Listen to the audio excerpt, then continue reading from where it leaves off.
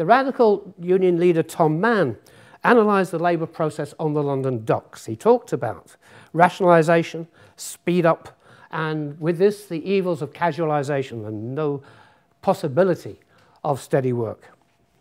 He concluded, and it's an important conclusion, he said, there's only one set of people that can do anything about this. It's the dockers. If the dockers don't do it for themselves, nobody will do it.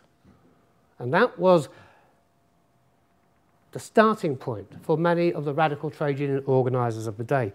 Mann's observation on sweating and dehumanisation were echoed almost exactly by Connolly 1 year later in an expose of labour conditions on the Belfast docks. He wrote, as a result of systematic slave driving, the average day's work was driven higher and higher until 160, 180 and 200 tons a day's work ceased to excite any comment or be seen in any way as remarkable. Now the Bliss Mill Tweed strike work would have understood this very well. When they paraded through Chipping Norton, the location of the mill, they carried their banner declaring, "We fight for liberty, down with oppression."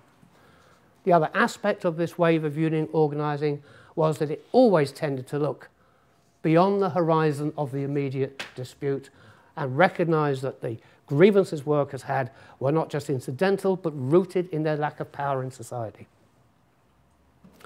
Now, if misery and a desire for human dignity is all that's required for social change, we'd all be in a different place now.